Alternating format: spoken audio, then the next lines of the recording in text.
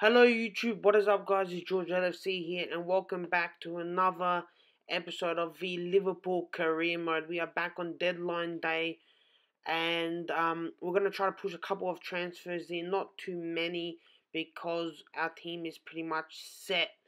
It's basically going to be just some contract renewals and nothing too interesting.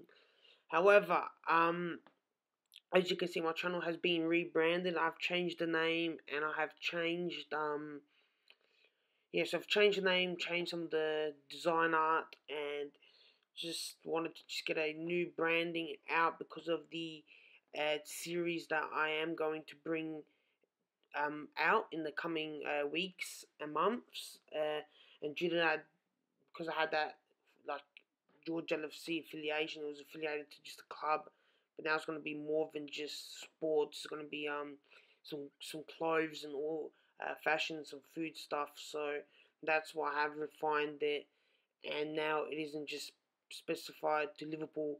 It's opened it up to other possibilities. So that is why I've changed it. Some of you guys might not like it, some of you guys might, but definitely there's going to be some interesting content coming out in the coming weeks and months. So,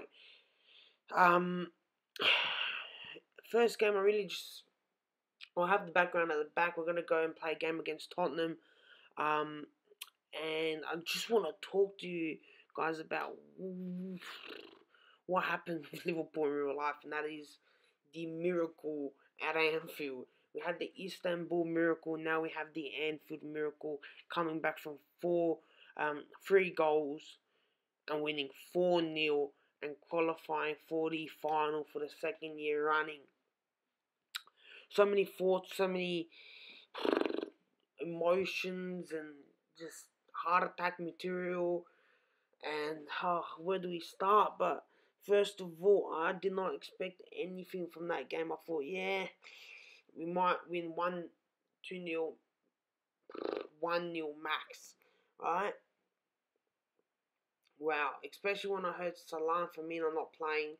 We had Mane. We had no attacking force. Well, that's what we thought. We have Origi, who isn't a prolific scorer, and Shaqiri, who was fantastic. However, he hasn't been playing much, so his form is probably not at its best. And wow, Shaqiri was a bit off, but he did get that fantastic assist to Wijnaldum for the header. But Origi, let's start with him. He must have been told by his agent that no clubs are interested in you, and if you want any chance of playing at the best football, you have to show something at the end of this season. And this boy has just done that. He has scored some of the most vital goals in our season this year and has kept some hope. He scored that Everton goal. He was there to poach that. He scored that goal against Newcastle, and now he has scored 2 goals against Barcelona to knock him out. Messi's probably thinking, who the hell is Origi? I wonder what the odds were. Origi 2 goals plus Liverpool to win 4-0. That would have been as more as, funny to say, we're versing now Leicester's chance of winning the Premier League. Oh my God, unbelievable things. As you can see, we are going to get this win here, simming it with Salah and Dybala getting a goal. But back onto what we were saying, it was just Origi. He played such a good game. His hold up play was fantastic. He was pressing 24/7. It was like Firmino. His pressing was just immense. All game he was pressing him. Pressing. That boy did not stop running. Absolutely fantastic performance by Divock. And yeah, it's pretty much, I reckon he has earned himself to stay at the transfer, the next transfer window coming, and I reckon he's pretty much guaranteed that Sturridge will keep. But obviously, we're going to need some firepower off the bench, and he's proven that he can do that. And I'm very sure that we're wanting to be winning some more silverwares, such as the FA Cup, which we haven't really paid much attention to. So We Our need game here strikers today like that who is can play Tottenham those Hotspur against Liverpool. less Plenty of vital history, and games, I'm sure a but new get us over chapter the to be line written in an to put exciting us into fashion today. the deep I'm Martin stages Tyler, of and I'm those joined by Alan tournaments. Smith. So I Well, it's a think Divock is magnificent definitely stadium, a staying. perfect pitch, And I and think Sturridge more than enough sadly is talent to going. do it justice down there. Just the Looking injuries, forward man. to What it. a player he was for that season, pushing He could be the star turn for for Liverpool today. for the league, Three and in the his last season three. before that as Bit well. more He of the showed same. why Would go down a treat. we should Great be atmosphere excited, and then inside the he delivered stadium, it and the why other not when you've season. got But yeah, second just versus third, injuries, both teams in injuries. great He form lost so his far this year. pace. He lost obviously playing football 1 week, getting injured for another month. You know, it's just it's This is not good. today's It's not Tottenham good. It's Hotspur just team. such a talented career Looking at the lineup, which was he's got all such the at a high to components in place, hasn't he, the manager, just for stop the due to pressing injuries. Is style of very very play sad. that's been a feature But of his team. Yep, and yes, so Divock played fantastic. Matip as well. Matip for both legs. In the first leg, he definitely 100% played better than Van Dijk. And the second leg, if not again, he's played better than Van Dijk. You know, he has played fantastic in both legs, and you know that is only promising to going ahead in the final and in the last leg of the final match week in the Premier League. But yeah, some fantastic performances. Also, Trent Alexander-Arnold, what a player he is going to be. He's so young. Once he gets the tendencies of sometimes being caught, which is he's only like 20. So, just imagine the player he's going to be when he's 25, 26. So, we have a real gem in him. Alisson, proving why he's the top three best goalkeepers in the world and why he is now better than De Gea in current form. I don't care what anyone says. Alisson is the man. He is the boss. Best goalkeeper in the Premier League now, hands down, in my opinion. And whoever people say Edison, well, look at Brazil. They don't pick Edison, they pick Alisson because Alisson is the better goalkeeper. Yeah, he's better on the ball, but who's better goalkeeping wise? And that is Alisson. And that is why he's number one over Edison in National League, and that's why he's for me the best goalkeeper in the league. Um, and yeah, so some fantastic performances. Wijnaldum as well. He just turned the place on fire. Some mesmerizing skill work. And Mane as well. Yeah, he didn't get on the score sheet, but every time he got the ball, just directness, just pace, just precision in his dribbling, and what a player he has turned into this season.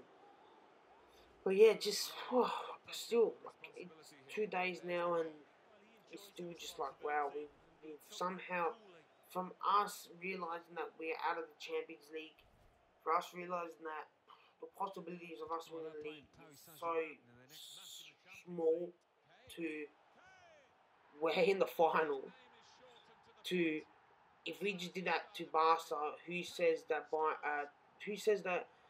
Brighton can't get a draw out of Man City? You know, if you see their results, it's very very tight games. A lot of 2-1ers, 1-1s, 1-0ers, a lot of draws. Um, Even against top sides, they've done well. They've gotten some good results from them. So who's not to say that that's not possible? Who's not to say they got kicked out of the FA Cup by them? Who's not to say that they're wanting to get a result from them? Yeah, they kicked them out of the FA Cup. They're probably the biggest chance of winning any silverware. What's not to say that they don't want to get a draw and have a possibility of Man City not winning the league or celebrating on their home pitch, man. Like it's just the possibility is there. I know it's very, very small chance, but now after this win, it has put the possibility that wow, we might actually do something. Just quickly, we did get the sort of result of that Tottenham game, but yeah, who's to say no? Who's to say no? But for me, it's hoping that Man City don't get a very very early goal. That's vital. Um, and let's say if they go half time and it's still a draw, and let's say if we get a goal or two, that's gonna 100% go to the Man City bench. It is 100% gonna go to them. they're going to know the result of our game, It like we are is going to know the opening result of their night, game a throughout the huge entire night for game, both step sets by of step. fans. Match day Because one in the whoever team, UEFA whichever team Champions scores League. first is Who will leading get them. off to a So flying it's start? basically It's catch up from Liverpool. there. They face Paris So, Saint-Germain, and it's coming up some live here interesting weeks on ahead, EA some TV. very nervy games ahead, two massive games, and the final, we are favourites, we have to win it. There's no excuses to losing to Tottenham on their first Champions League final of all time. You cannot do it, like, I'm sorry, it is not possible. After the season we had, we must win. So now we are going to get into our Champions League game, and we do play PSG, and it's going to be a very stalemate affair. We're going to see this.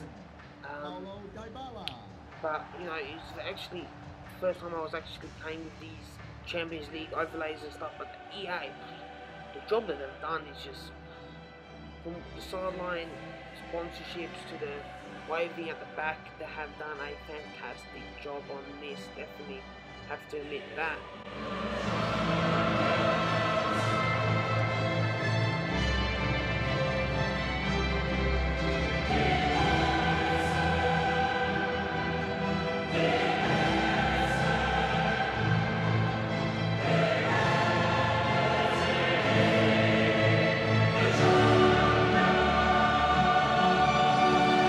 Take a look at the Liverpool starting 11. Would you call it 4-5-1, Lee? Yeah, I really like this formation, Derek. 4-2-3-1, really. Two central midfield players supplying support to a three ahead of them, and then a lone striker with a number 10 just behind him.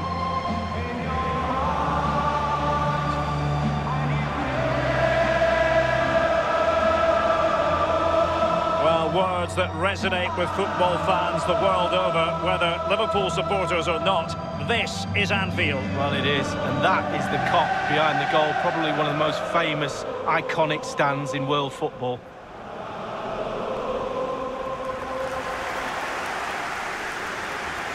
Introducing the Paris Saint-Germain starters. And they are a team, Lee, known for their aggressive high pressing. Well, absolutely, that takes a lot of hard work, a lot of organisation, force the opposition to make early passes. The weakness of it, if you beat the high press, you can get For them to win. So yeah, where do you think Liverpool will finish? Do you think we're going to finish first? Do you think we're going to finish second? Comment that below. And do you think we are going to beat Tottenham in the final? It's probably the first time, other than the Sevilla Europa League final, that we have been first, like, favourites to actually win a final for once. So it is. We are normally the underdogs going into a game of this magnitude, but this time we are definitely the favourites. The bookies show it all, and you know the season that we've had shows. You know we are a different class above Tottenham. It shows we can possibly like finish, I think, 24 points above them, and their first is going to be like 24 point difference between us and Tottenham. So it shows that we are on another level than them, and it's just about on game day winning and showing that we are the better team. You know, we've been there, we've been in the final last year, so, you know, we've got that experience, but Tottenham, this is the first Champions League final they've ever been to. This is something else, I guarantee you. And I don't say they're fine, but once that anthem starts playing, then they'll realise they are in the Champions League final, and they're playing a team that has won it 5 times. You know, and a team that has come from a loss, who are definitely wanting to have vengeance. So, you know, that is the position that we are in, and then that's the position they're in. So wherever, you know, copes with the pressure more is going to be the winner. You know, playing the football that they're supposed to play and not overplaying it. And for me, that's what's going to be the difference of the game. But you're going to see we're going to have a couple of wholesale changes, and then we are going to do a fantastic counter-attack with Oxlade-Chamberlain to Sessegnon. What is that shot, Sessegnon, man? And then we are going to go again with another counter-attack. Oxlade-Chamberlain, he came off the bench and he was electric. The boy dribbles past a couple, does a little dink pass to Mohamed Salah, and bang, we have beaten PSG in the first game of our Champions League group stages. And after such a young miss, man, we should have scored that goal. But Mohamed Salah finishes a great piece of directness and pace from Oxlade-Chamberlain. Fantastic little ball to Salah. Look at that. And great finish on the left peg. Another mistake by Buffon. I think he's become a bit too old. Buffon, mate. I think you should pack it up. You ain't going to win the Champions League after goalkeeping like that. And that's it. Mohamed Salah scores his first goal of the Champions League campaign. He scores our first goal of the Champions League campaign. And we are home. We are going to grab, boys, our first points of the group stages, which is a fantastic result against PSG. The game was pretty boring. Not much happened. Basically, all the highlights I showed is what happened. It was really cagey, but when it mattered, Mohamed Salah has put the ball behind the net, so we have gotten the 3 points. So we beat Leicester. Tottenham was a very tough game, but now we have beaten PSG. So some fantastic results. We're getting to where we should be and getting the results which we are expected to be getting by the board and by the fans. So yeah, guys, if you like this video, please like, subscribe, and share. And probably the next time I upload a career mode video, it is going to be after the final game of the EPL season. So we'll discuss what happens, what madness happens, what possibility of a miracle happens. So yeah, we will discuss that. And also I have a very, very special ultimate team episode, so that will be coming out as well. So anyway, guys, if you like this video, as I said, please like, subscribe, show some support, and as always, guys, remember, relax, have a Euros, and I will be back.